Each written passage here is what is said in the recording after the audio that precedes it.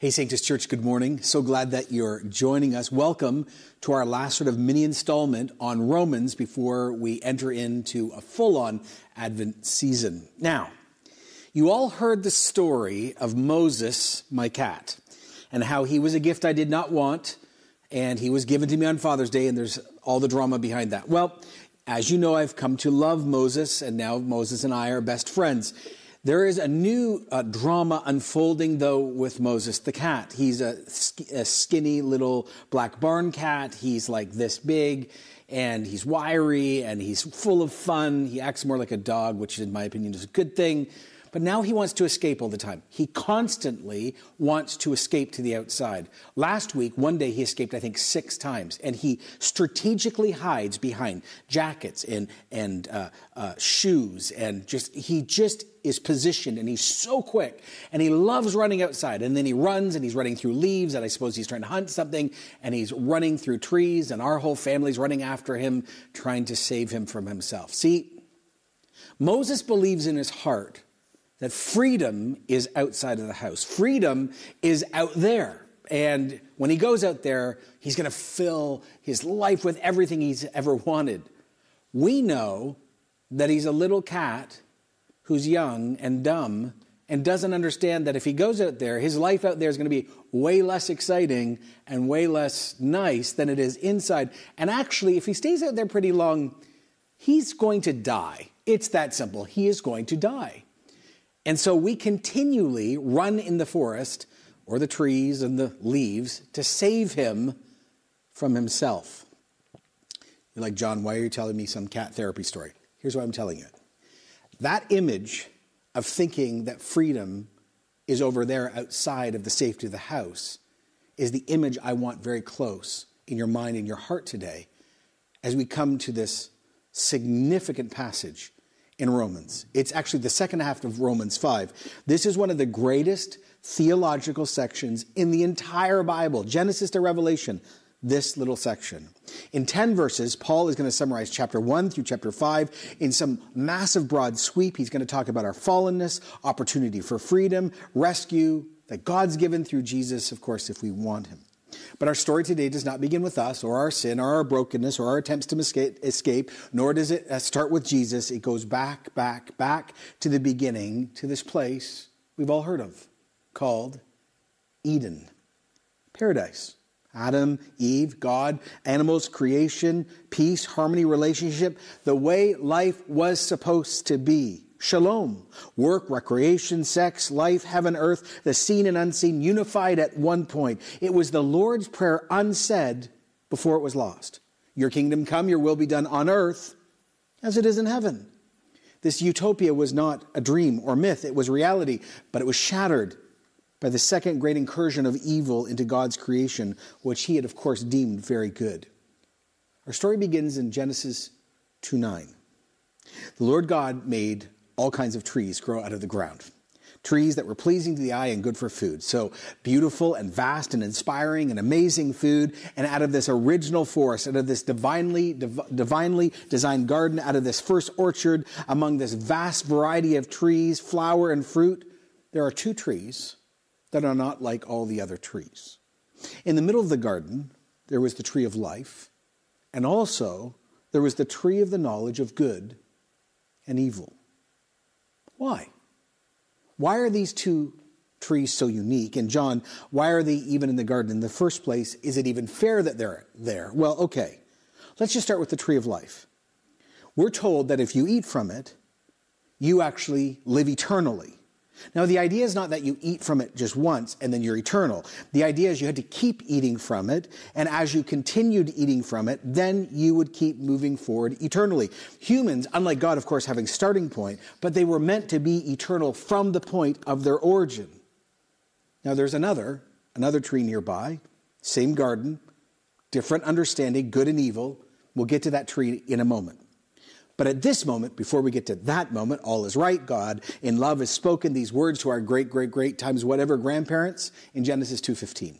The Lord God took the man and put him in the Garden of Eden to work it and take care of it. And the Lord God commanded the man, you are free to eat from any tree in the garden, but you must not eat from the tree of the knowledge of good and evil. For when you eat from it, you will certainly die. And then it says in verse 25, Adam and his wife were naked and they felt no shame. So you got creation and relationship with God and life and warning among the trees. And to top it all off, if you read that section, the very first wedding happens. I've shared this before. Maybe you don't know this. Here is the first time where a father walks a daughter down the aisle and gives her away to her husband. That's where that idea in churches comes from, right here. And as he walks towards her and her to him, never miss the power of what's declared. Both Eve and Adam, both made in the image of God, both have full, unfettered access to God. They're different. Gender and this complementary setup is God's idea, and yet they are with God equally.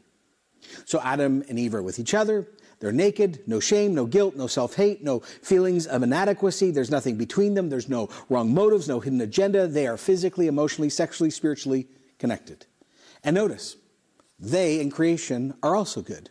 No danger from animals, no natural disasters, no disease, no famine, no pollution, no death of any sort. And they also walked with God. Perfect, honest, uninterrupted relationship. And oh, this is wild. They talked to God. They didn't talk about God. And they talked to each other. They didn't talk about each other. And here, they believed, they knew, they experienced what every single love song cries out for, what every single cry about injustice longs for. They had this elusive thing called peace. There was no need for the language, let alone the experience of things like salvation, redemption, deliverance, recovery, escape, rescue. Condemnation just didn't exist. Okay, into all that goodness, do not miss what God, their Father, God, their Creator, warns them. Don't eat of that one tree. You ever thought about this? Ever mused? Ever wondered? Ever asked out loud? Why in the world did God place that there in the first place? Is this some just really evil cosmic setup? Is God basically some jerk tempting us, giving us some option he knows we cannot handle? Is he like a really controlling, out of control, cruel father wanting his children to mess up, testing us to see how strong we are, and when we actually fall down, he mocks us and beats us down and says, "What's wrong with you? Why don't you step up to the plate?" No, not at all. We're made in the image of God. So choice is a must. Choice affirms us. Choice reflects us. It shows us who God really is and actually who we really are. Without choice, we are not human. Without choice, we're just robot or animal. Yet we know that we're more than just animal. We do not just function out of instinct alone. But where there's choice, there's option. Where there's option, there's risk. So all was good and all was great and all was perfect. The safety of the house was there. And then enter stage left, Satan. Now the serpent was more crafty than any of the other wild animals the Lord God had made. Oh, don't read that too quickly and miss it. Satan is made. He has a beginning also. He is among, part of, connected to creation. There's no equality here. There's no yin and yang. There's not two before creation. There's just one, God. I'm sure Satan took his time, calculated the very right moment. I mean, have you ever thought about this? He is the first hunter tracking prey in the forest ever. Eve and Adam walking by the forbidden tree, suddenly he speaks. They turn the conversation, innocent feeling, yet behind those eyes, those most beautiful eyes of this most beautiful creature, there are scars of a war that he's already lost in the heavenlies. And he thinks this is the way I can get back to the heavens and also insult and attack my arch enemy. Satan says to Eve, did God really say, you must not eat from any tree in the garden? For the first time in human history, exaggeration takes place. Any tree? Underneath he plants seeds that God is restrictive and God is jealous and God is not trustworthy. And the snake looks into her dark brown eyes, looking to see if she's buying into the lie, looking to see if she's slowly being dragged away from her maker. And suddenly he can see the change is happening. Eve corrects him, sort of. Well, we may eat from the fruit from the trees in the garden. Oh, but God did say to us, you must not eat from the fruit from the tree that's in the middle of the garden, and you must not touch it, because if you do those things, you die. Now, here's the crazy thing. Eve, did you just catch it? She just exaggerated herself. She is now starting to imitate the tempter, not God. God never said, you touch it and die. He just said, if you eat it, you die. Satan is watching Eve's every move. Satan, I'm sure, acted so surprised, so shocked, puts on the greatest show on earth. Oh, poor Eve, you don't understand. I know the inner thoughts of God. I was there before you even existed, and I know God better than you do. And then at this moment, exaggeration forms and evolves into the very first lie ever uttered in human history. You, Genesis 3:4, I think it is, you will not certainly die, the serpent said to Eve. God is a liar, and God is spiteful, and God is self-promoting, and he's obsessive, and he's mean, and he's uncaring, and he cannot and should not be trusted. And did you catch it? For the first time ever, God is not at the center of anything. For the first time, the conversation is about God, not to him. Oh, death is not going to happen, the snake lied. There's no real threat. There's nothing to worry about. God's a fraud and he's a fake. He's a pretender. He's an imposter. He's a hypocrite. And let me tell you why he cannot be trusted. For God knows that when you eat from that tree, your eyes will be opened and you will be like God, knowing good from evil. Oh, Eve, Adam, listen up. You eat from that tree, you will be like God. You should be like God. We should all be like God. Disobedience brings blessing, breaking God's law, and your relationship is the best thing you can do. It's going to bring the most positive results. And this mixture of like misquotation, denial, slander is meant to seduce. You will be more than you are now. You will be more than God intended you to be. You can cross lines of the Creator that he's drawn, and he cannot stop you, nor should he stop you. He's weaker than you think. And of course, Satan's lie is powerful. He's saying to Adam, he's saying to Eve, saying to all of us, it's so foolish to believe that God loves us. It is so foolish and stupid to believe that there's some cosmic plan. You should do and you can do whatever you want without eternal consequence. You don't deserve death or hell or sin. That's never going to happen. God is afraid of you. He's using scare tactics.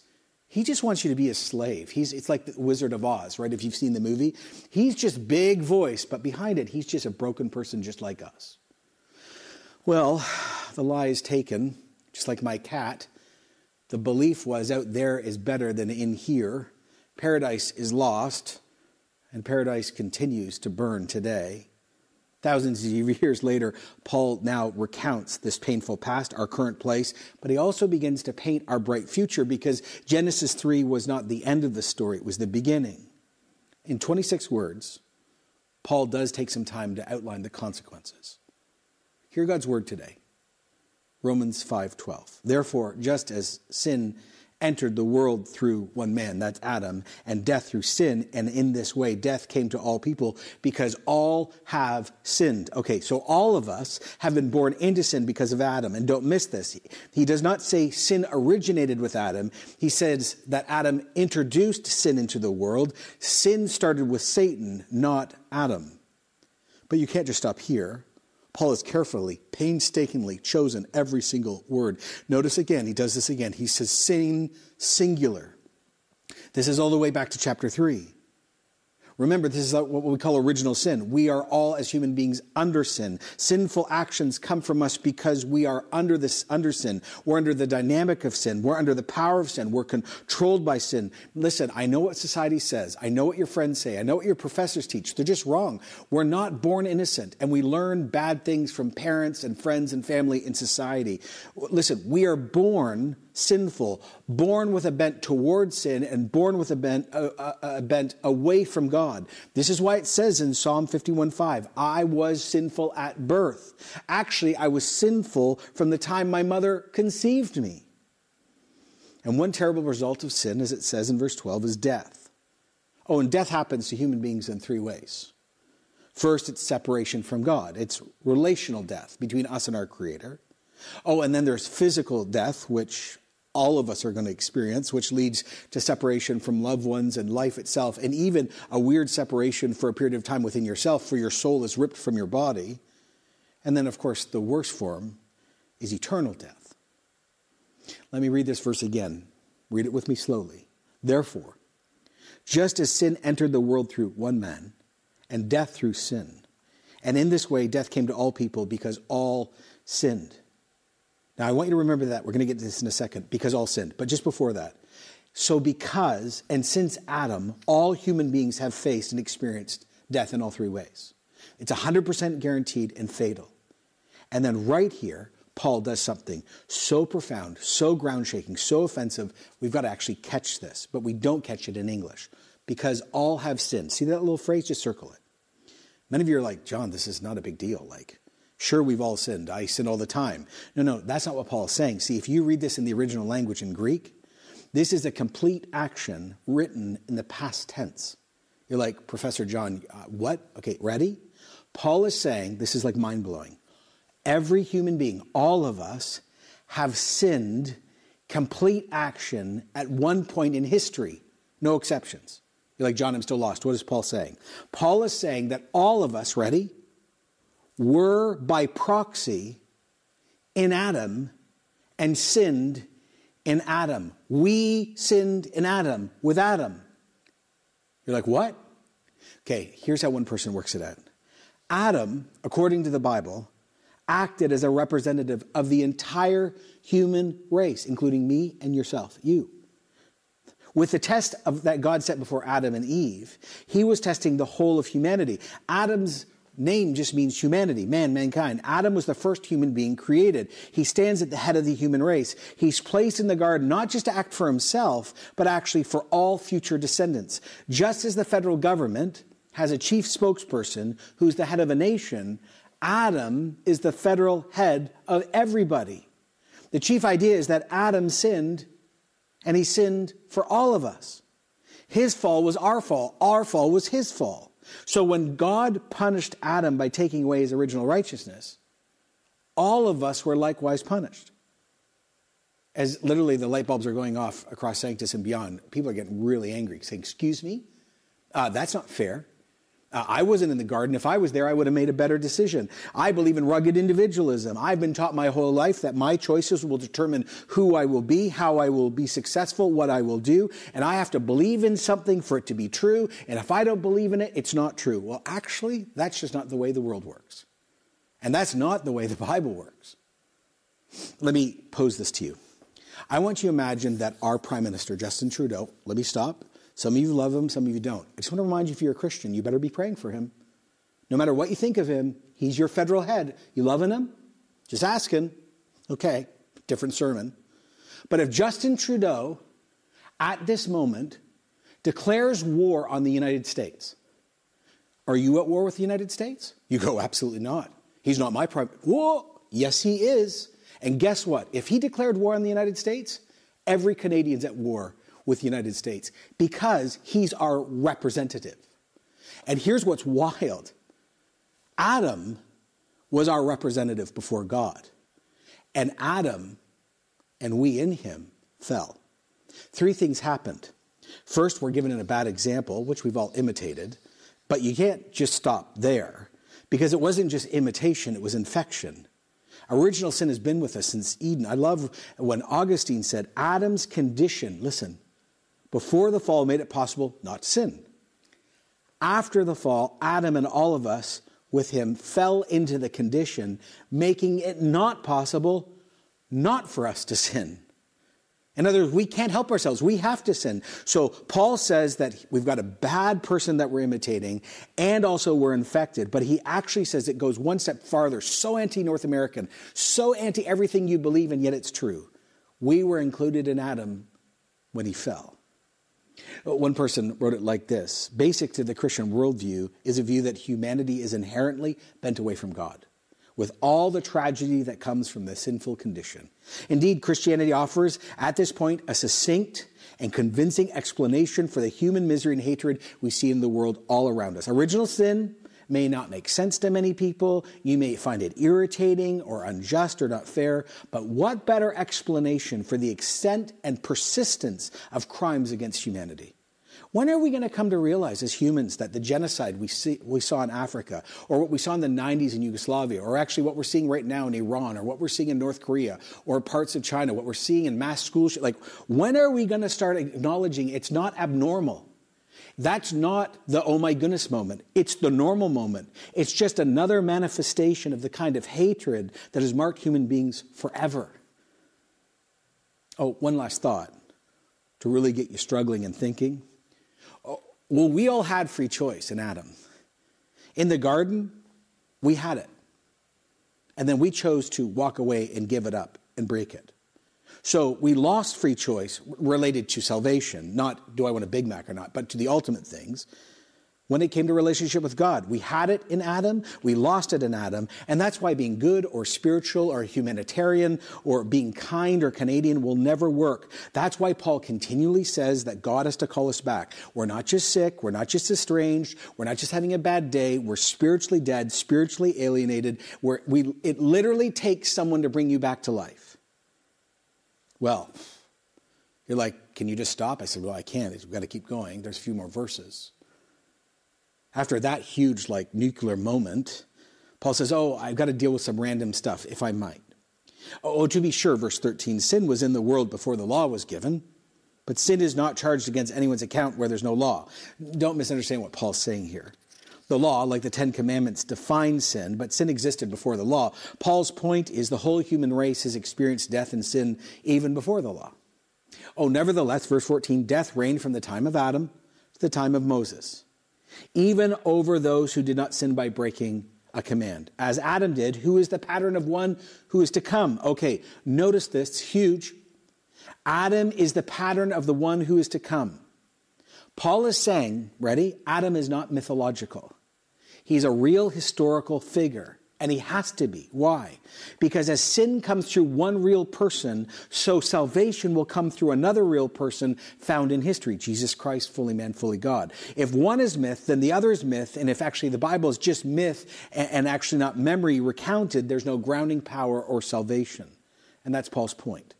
From one earth-shattering event at Eden to a grander earth-shattering event at the cross, both are anchored in two real people. But the second person, Jesus, gives us rescue. He says in verse 15, the gift isn't like the trespass. I love the word trespass. You're not allowed to go there. For if the many died by the trespass of Adam, the one man, how much more did God's grace and the gift that came by the grace of the one man, Jesus Christ, overflow to many? Okay, I love this. Paul says, I want you to look at Adam and I want you to look at Jesus. Put them side by side. They're so similar and so different. Maybe you've never thought about this. Do you realize that both of them were perfect when they were tempted? Ever thought about that? They both also represent humanity. Adam sinned. Jesus didn't. In Adam, we got judgment and condemnation and death. In Jesus, we get justification, reconciliation, atonement, mercy. But it's not universalism. Jesus is still the only way to heaven. He has to be accepted. It's to the many, not to the all. He says in verse 16, nor can the gift of God be compared with the results of one man's sin.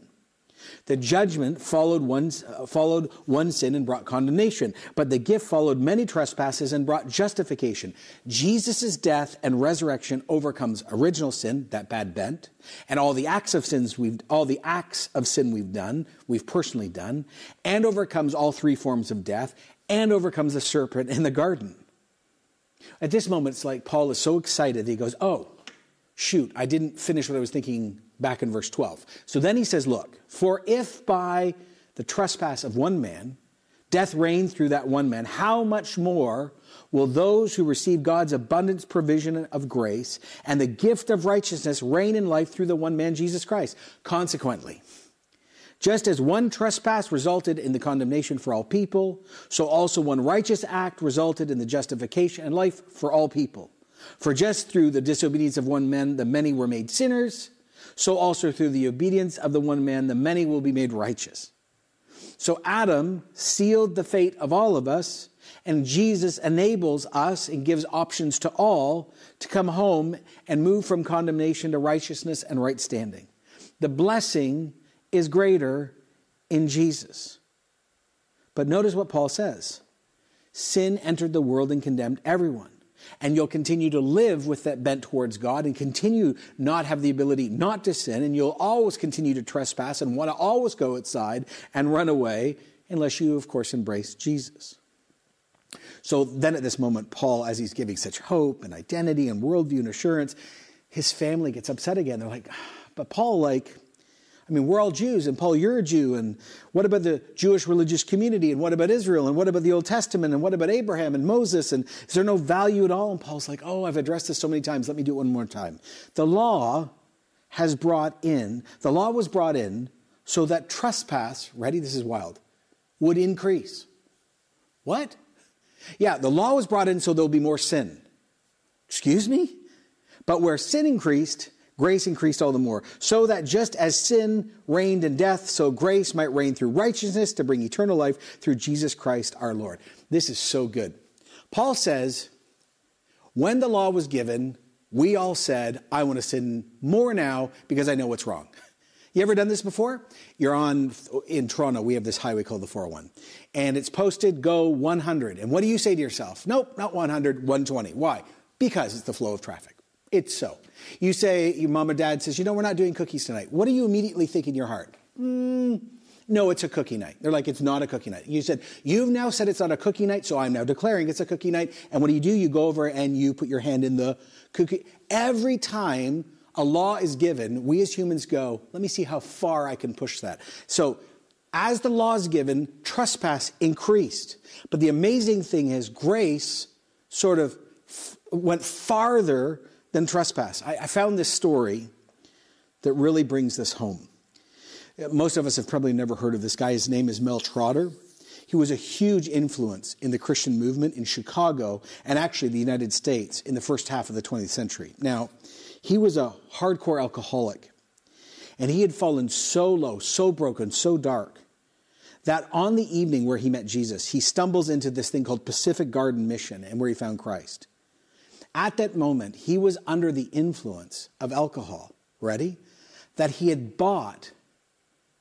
And where did he get the money for the alcohol? He had just been at his young daughter's funeral. And she had died unexpectedly, and he walked in and stole his daughter's shoes out of the casket to buy the alcohol. Think about how broken and dark and screwed up that is. And this guy literally seen his daughter die, so broken, steals her shoes, sells the shoes, is drunk out of his mind, walks into a Christian mission, as they used to call them, and in that moment of huge darkness and pain, meets Jesus. What's so wild, if you read this guy's story, is that 8 years later, he's a Presbyterian pastor. He becomes an outstanding evangelist. He founds 67 of those recovery centers and missions from coast to coast. Where sin increased, grace increased all the more. See, grace is stronger than darkness.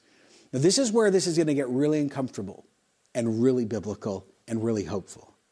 There is nothing larger. There is no sin that is too dark for Jesus. I want you to think about the worst thing that you think is unforgivable. Just think about it right now. Abuse, rape, genocide, slavery. I want you to think about the thing in your heart where you go, that is so disgusting. You got it? Jesus died for that too.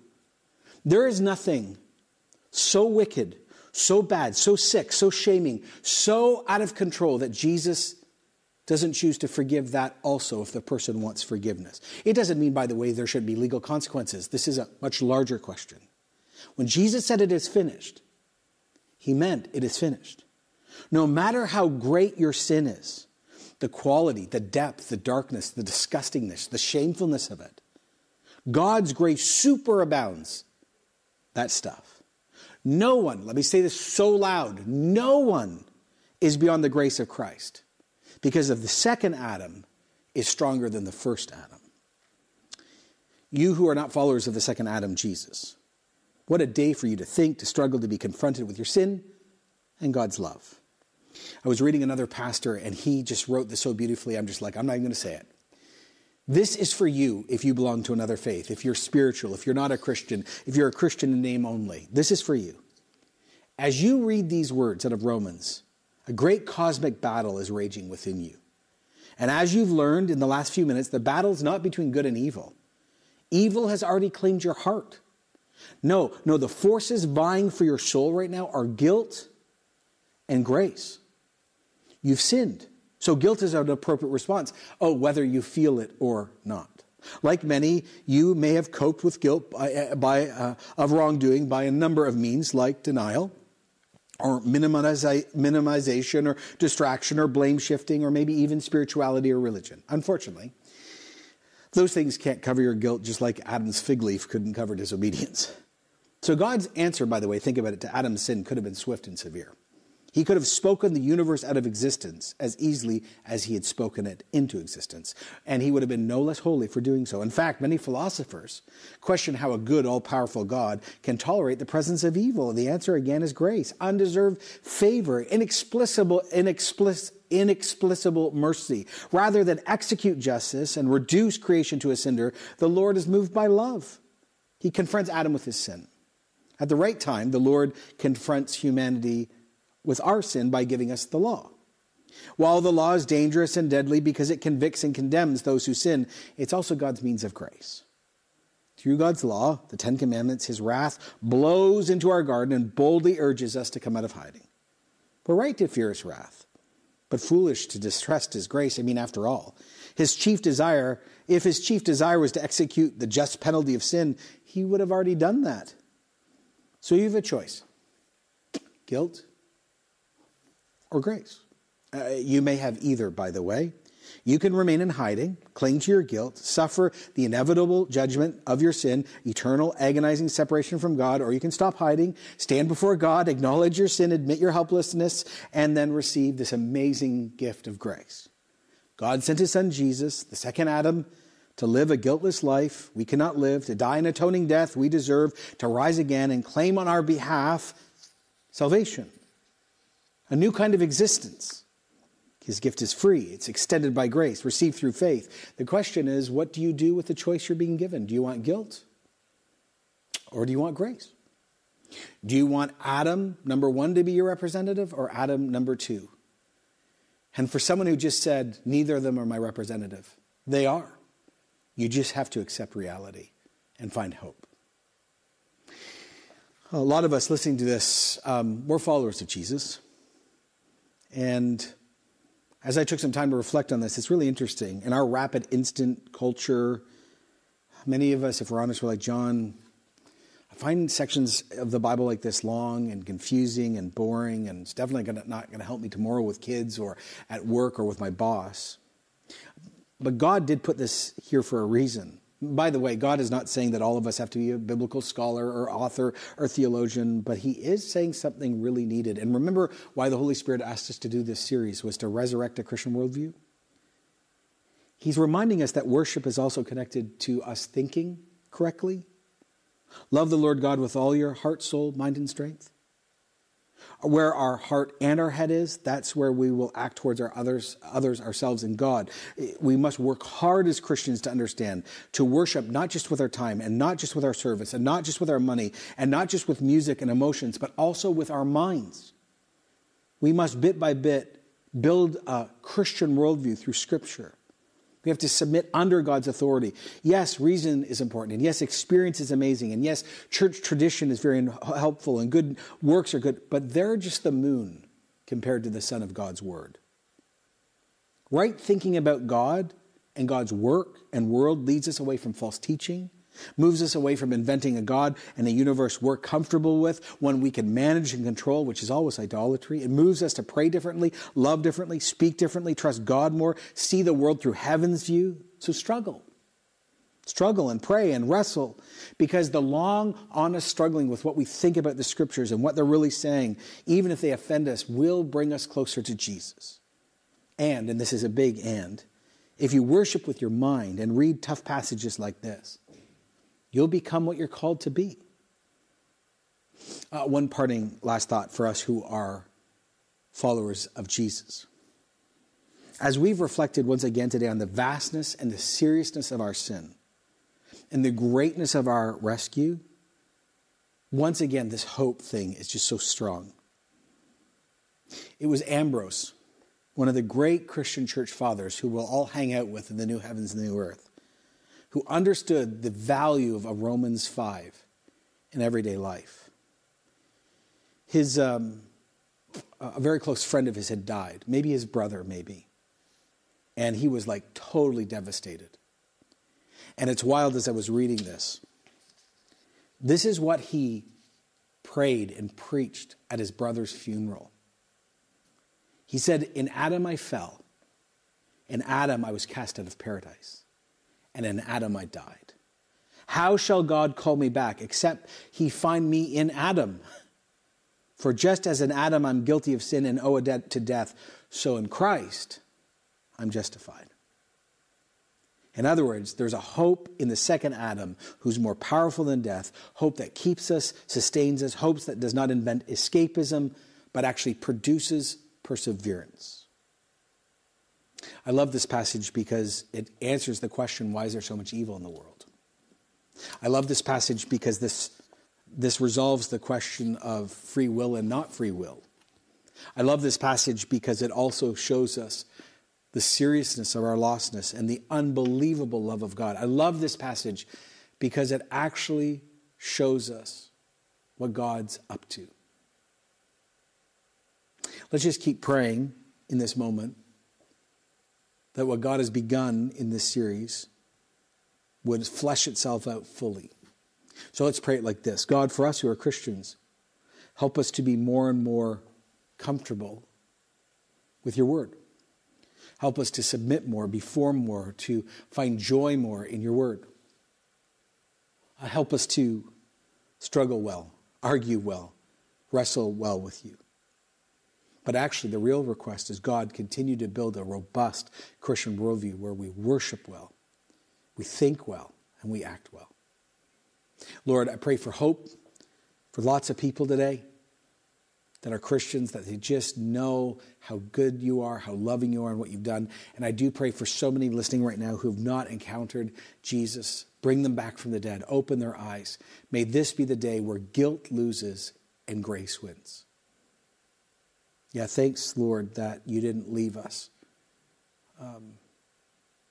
wandering and outside of the garden, but you brought us back home. In Jesus' name, amen.